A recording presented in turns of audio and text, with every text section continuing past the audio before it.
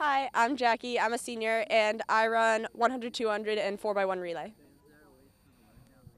Hi, I'm Taylor, and I am, wait, what? I'm a junior, and I run 100, 200, 400, 4x4, 4x1.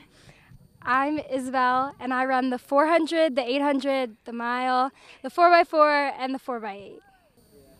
Our team this year is looking really good. We have a lot of fast new freshmen, especially in the sprinters, so I think it'll be a really good season. I mean, I just got here, but I think we're going to be really strong, and we have a couple new really good runners, sprinters, distance, so it should be a good year. Yeah, I agree with all that, and especially since we added like a lot of new throwers and jumpers too. I think we'll be a lot stronger than winter. We've been working on a lot of block starts and working on our handoffs to try to get anyone who's new to the sport into the system. And we also been working a lot on speed, doing like 200s, 100s, and time trials. Endurance. Yeah, the distance girls have been doing definitely a lot of like longer runs. We don't usually do speed till like the end of the season or towards the end of the season more. So it's just like getting our mileage back to where it was. I've been doing track since sophomore year. I started as a distance runner because my friends were doing it, and then I eventually became a sprinter because I got injured, did a couple sprints, and realized I really liked that, so I started doing that.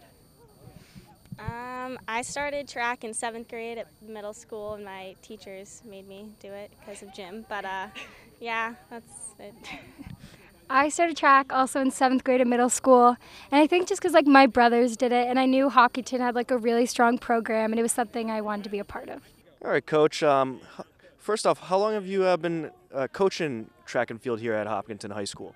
This will be my 10th year as head coach, and 11 years ago I assisted Mike Scanlon, who was a longtime coach here.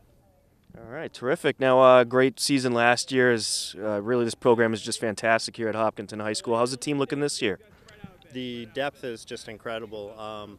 We've had a few more elite performers in certain events, but I've never seen a team this deep in like every event. I don't see a weakness right now. We've got a lot of new sprinters that look to make an impact and a couple new throwers, and we've always got distance runners, so we look pretty solid.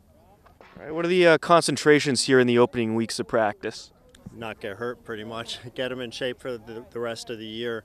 I love our schedule. We don't have any real tough meets until May. I don't know if I'm supposed to say that.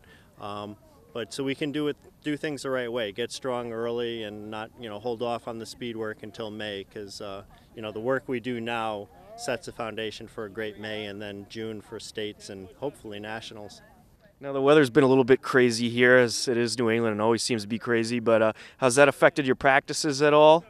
It's just kind of like a return to indoor track then. We're inside for much of the winter, so the distance runners know they're going outside unless there's a hurricane. But we're fortunate to have the indoor track, so we'd make good use of that in the bad weather. Well, best of luck this season. We're looking forward to it. Thank you.